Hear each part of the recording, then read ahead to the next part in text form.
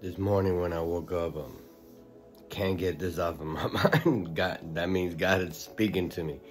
And he probably wants to speak to you as well. And that's why he gives me the messages that he gives me to share with you.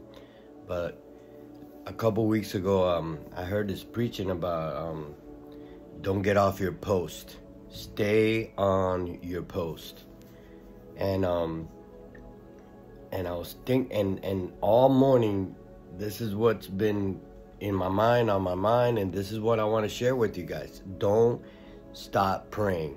Amen. Don't get off your post. Amen.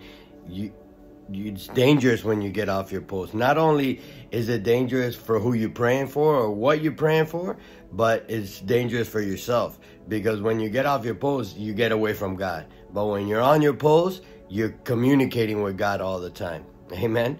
So, I'm going to bring a scripture because that's what I do. 1 Thessalonians chapter 5, verse 16, 17, and 18. It says, be joyful always. Pray continually. Give thanks in all circumstances. For this is God's will for you in Christ Jesus. So whatever is happening, whatever you don't see, whatever is not going on, keep going. Stay on your post today. Amen. Don't get off your post. I'm not talking about today. Forever. Don't get off the post. Because when you get off the post, you could get hurt.